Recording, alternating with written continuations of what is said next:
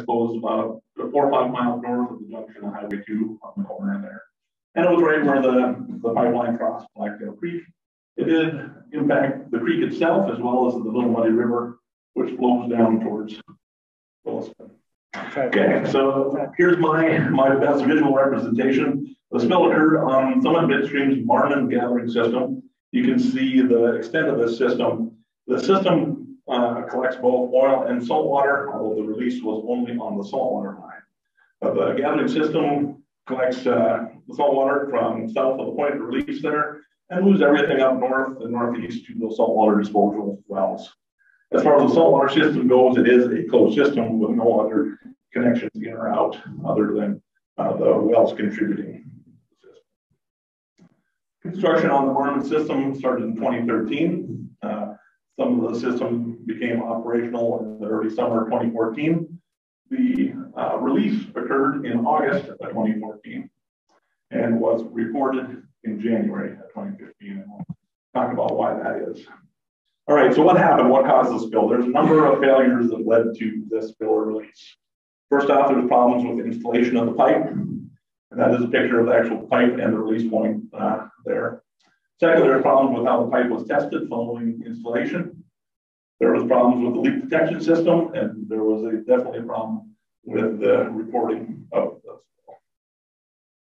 Here's a close-up of the point of release on the pipe. I'll come back to that in a second. So the pipe is a polyethylene inner core, which is wrapped in fiberglass, which is then covered in a protective layer. So the polyethylene contains the fluid. The fiberglass provides structural integrity to allow higher pressures than a regular polyethylene pipe would. Some of the requirements of this pipeline include, in the manufacturer's installation instructions, the first cover has to be no large rocks, no frozen chunks, covered gently, and they require a manufacturer's representative on site during installation. While I can't vouch for the first items, there was not a manufacturer representative on site during installation, and so it's questionable whether those other conditions were met as well. You can see what happened here is those rocks or lumps or chunks, anything that impacts that pipe can damage that fiberglass layer. Once that happens, the inner pipe will still be intact. In fact, the outer covering could be intact as well, which is the case here. You can see that it blew open once that was released. That tells me that that outer coating was still intact when the pipe let go. And so if you just have that polyethylene pipe, it won't leak right away. What happens is that polyethylene will expand and stretch with the changes in pressure because it doesn't have that fiberglass backing to back it up. And then eventually it'll yield, and that's when the pipe lets go. One of the other failures was with the testing of the pipe. Again, the manufacturer has some specific requirements for how the pipe needs to be tested. I call recommendation, but actually requirements under their manufacturer's warranty is that it be tested with water at 1.2 to 1.5 times the rated pipe pressure, not the maximum allowable operating pressure. In this case, the pipe was only tested to 750 psi, and it should have been 900 to 1125 psi. And it was tested with nitrogen gas to that lower pressure and not to the higher pressure. And even at that lower pressure, they had multiple pipe failures during that testing process. But they would fix individual points of release without recognizing that there was potentially a larger problem. Second failure was the leak detection system. So originally, as this gathering system was designed, there was a line balancing system, a fairly rigorous line balancing system design. Line balancing system records the amount of fluid into the line and out of the line on an ongoing basis, on almost a continuous basis. The problem was, while the inlet meters were installed at each well feeding into the pipeline, there was no outlet meter installed. Inlet meters had both flow and pressure, but there was nothing on the outlet side to allow for that line balancing, at least until Christmas Eve, and we'll talk about that. The E&P company, the company that owned both the production wells and the disposal wells, noted that there were discrepancies because they were recording how much fluid they were sending into the pipeline system. They also could see at the injection wells.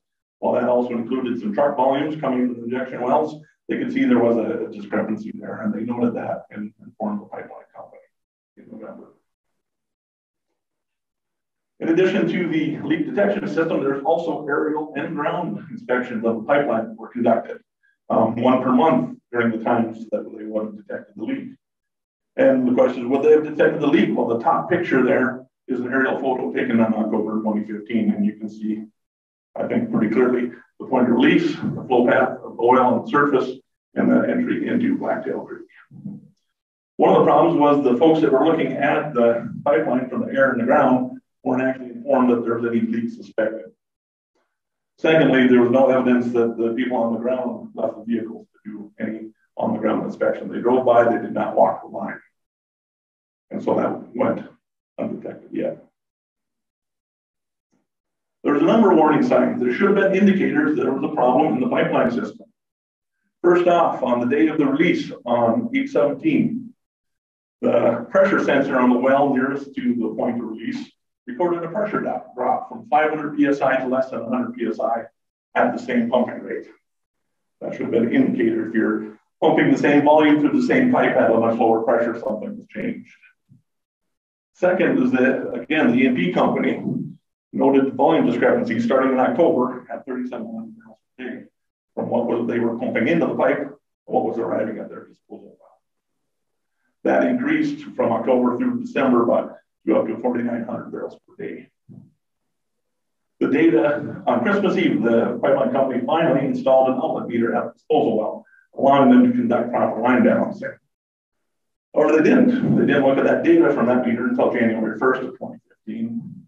And by January 6th, the E&P company again reported to the pipeline company this discrepancy that had grown to 5,700 barrels per day by that. Finally, on January 6th, somebody walked the line and they discovered the point of release. It was reported the next day to North Dakota and our spill response reporting system. It was reported to the National Response Center same day. Both reports indicated unknown quantity. Report to the NRC indicated no sheen noticeable on the creek. Those reports were updated. The North Dakota on the 13th, the NRC on the 21st. Around 70,000 barrels. However, the actual release volume was greater than 700,000 barrels. The estimates of the volume and the duration of the leak going back to August were known and discussed by Summit on the 6th of January, and that was not disclosed to anybody. And I heard questions of why, when we get the penalty, why is the penalty so great? That is really what triggered that. At that point, this became a criminal matter. And that's why I couldn't even talk about any of this information up till now when the whole matter has been basically settled because of that. And so it was the lying on the spill report, failure to disclose that relevant information as part of the spill reporting that triggered criminal investigation. Ultimately, in the end, the settlement was reached with Summit Midstream and included $15 million in criminal penalties, primarily for the lack of reporting of relevant information. $20 million in civil penalties, which was split between the EPA for, again, this is discharge to waters of the U.S. Because the impacts did reach all the way to the Missouri River. And also violations of the North Dakota DEQ's rules and the North Dakota Industrial Commission rules. Also included $1.25 million for damage restoration for natural resource damages, which is to make up for the damage to the ecosystem in that time frame between when the leak occurred and when the remediation will be completed. And the response and reclamation has so far cost over $50 million. This was a sizable spill, and that's what prompted the sizable settlement that was included here. So shortly, a take-home message for, and I know most of you are in the environmental field, you're probably not the operations folks, but please take this message back to operations folks, because if this happens, it'll make your life hell, is that you got to pay attention to your leak detection. On all of these, it was not a technology, on this, it was not a technology failure, it was a human failure, where people did not follow either recommended practices or did not believe what the data was telling them. So with that, I will turn it over to Harold. Now, Harold has been in charge of this release and the remediation and restoration since July of 2015. And he has been one of the bright spots of this release is that I get to work with Harold, and he's done a lot of innovative stuff. So as Karl mentioned, my name is Harold Rhodes. I've worked with Summit directly, almost exclusively for several years on Summit's remediation activities at Blacktail. I think that our response has evolved over the last several years. And as Karl mentioned, I think that there are different or definitely ways that things are done differently now, and lessons that have been taken to heart, not only from an operations standpoint and ensuring that something like this never occurs again, but also more specifically how our actual remediation efforts have evolved over the last several years. One of the focuses that I have and our group that we work with out in the field each day is the identification of what tools and resources we have available to us. Some of the discussions that we had earlier this morning regarding publicly available resources, whether that be NRCS, obviously satellite imagery is extraordinarily helpful, but there's a wealth of knowledge that's out there and available at your fingertips that actually help to guide and ensure that your response, wherever it may be, can not only be site-specific, but also be effective. I think the available tools, one of the things that we've come to rely upon a tremendous amount is the available field screening methods and parameters, whether that be simple hatch chloride titration strips, to be able to sample for the presence of chlorides quickly in the field is extraordinarily helpful.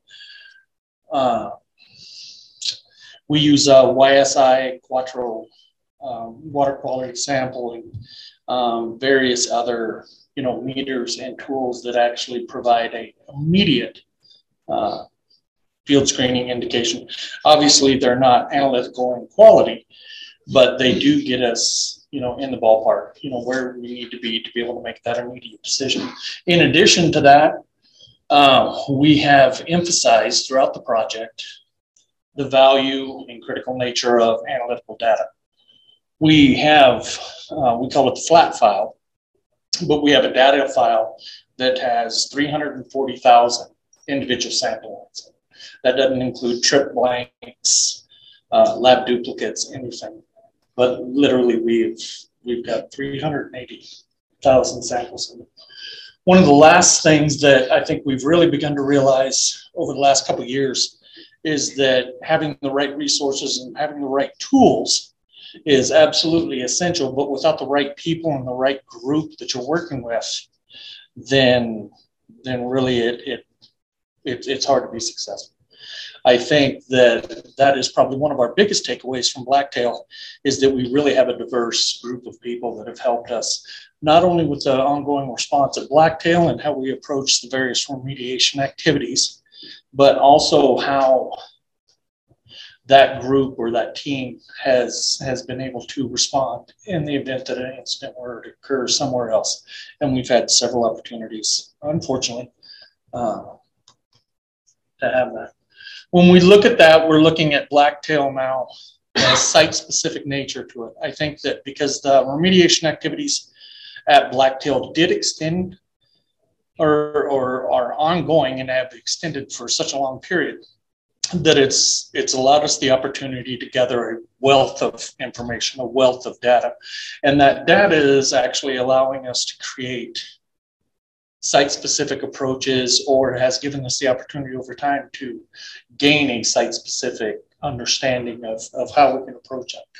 And that goes down to the micro level, whether that be a ecosystem specific, the historical uses, how we actually interact with various landowners, the regulators, it could be the Army Corps of Engineers, everybody, that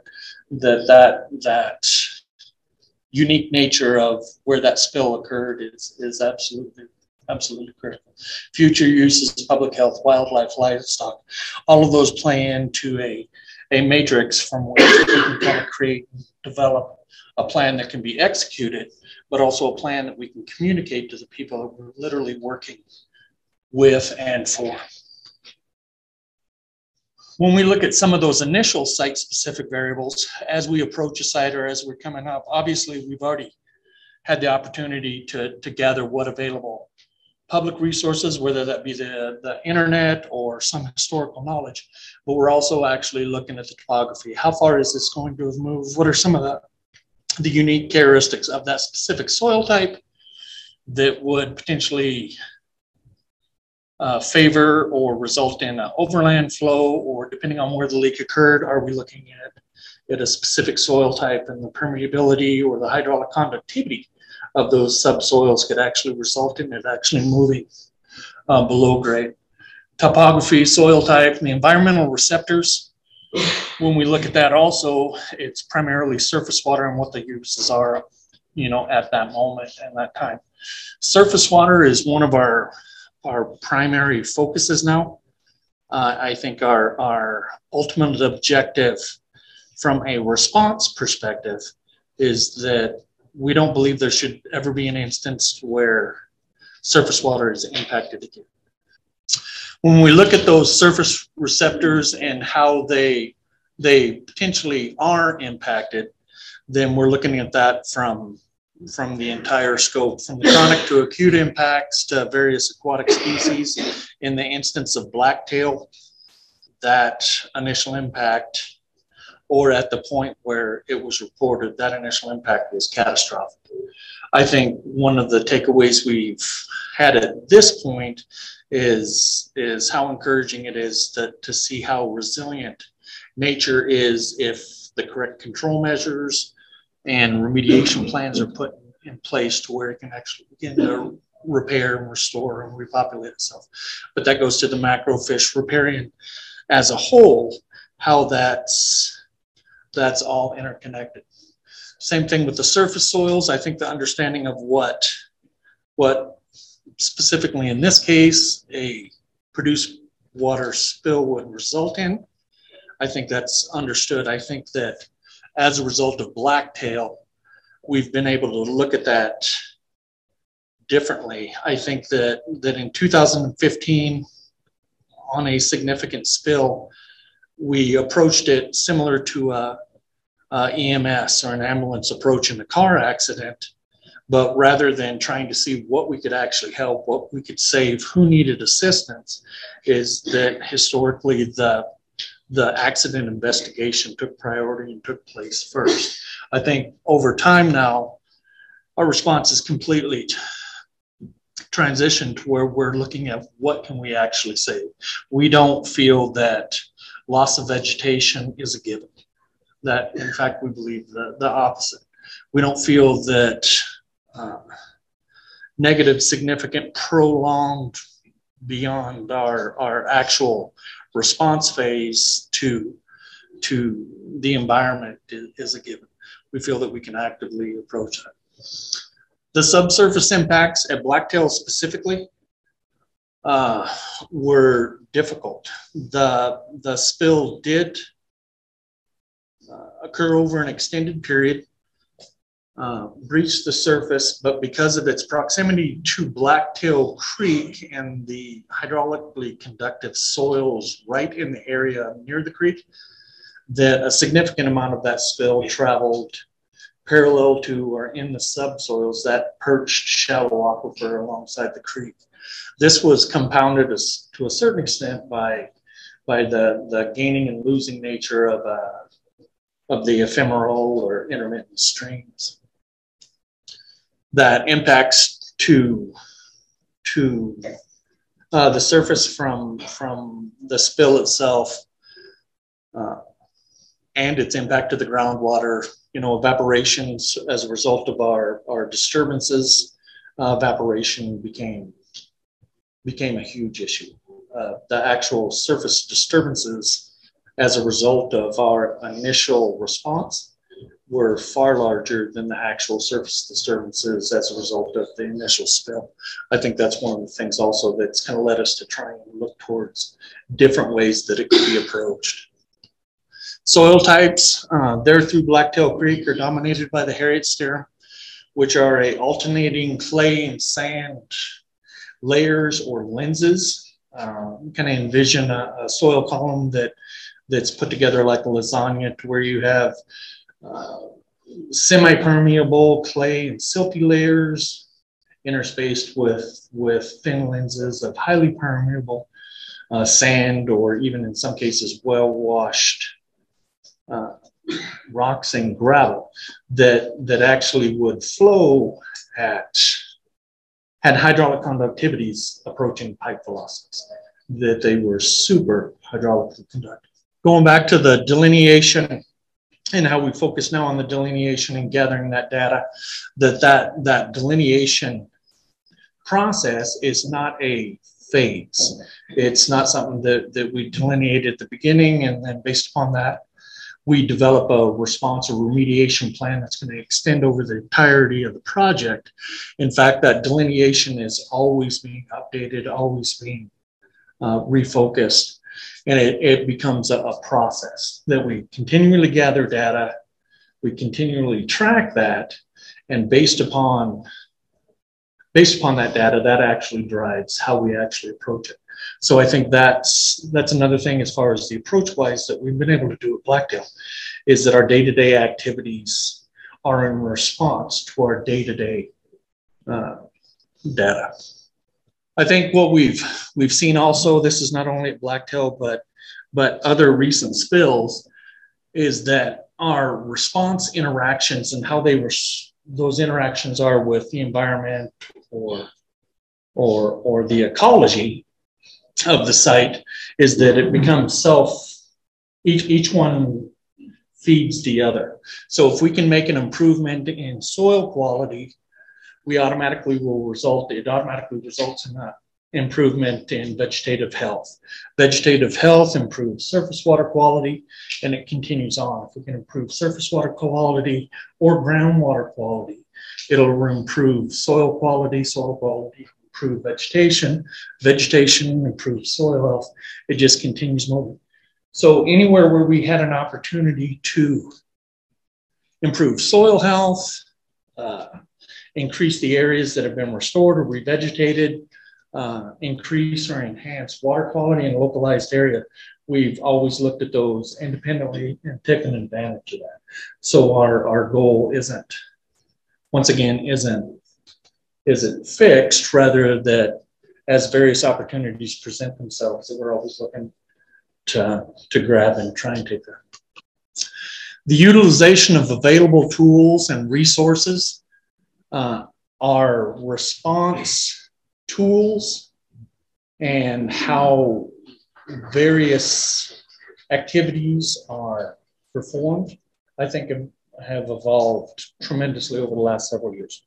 Initially, we had several different groups come out with geoprobes, and the quality of the data, the information that was gleaned from that activity was extraordinarily helpful. What we thought there was room for improvement is that we need that data continually.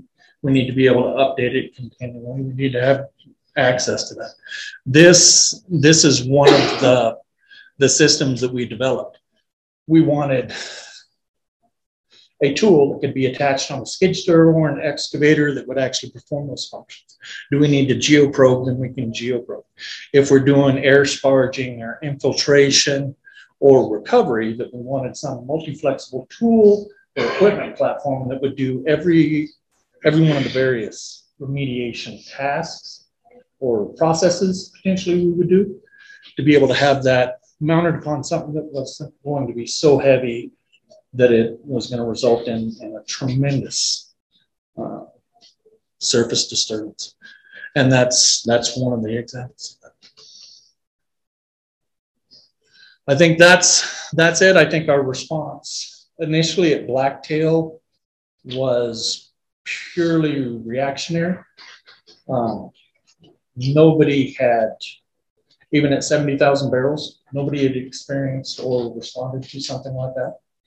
I think over the course of the next 12 to 18 months, for me personally, that 70,000 barrel number was difficult to support with the data because we did have so much in the field. But even at that point then, that what the scope of it was, that we started to focus on actually what we could do and actually what we were seeing in the field. I think our response today is a result of that. Number one, that we do focus on the receptors and we do focus on that initial delineation. And in doing so, it allows us to target those areas where we can have the greatest effect. If that's recovery of surface water, if that's using a soils washing process within 48 to 72 hours in an existing wetland, that actually is how we approach it. I think our response tomorrow is where the promise is. I think there is an extraordinary amount of knowledge and understanding that is out there right now, that over the next, I believe within the next couple of years, will start coming to bear. And I think there will be a tremendous amount of advancements in how we approach remediation, not only in response to a spill or an instance such as Blacktail, but how potentially we look at restoration and remediation and reclamation, completely unrelated to spills, potentially still within the industry. But I think there's a lot of promise and a lot of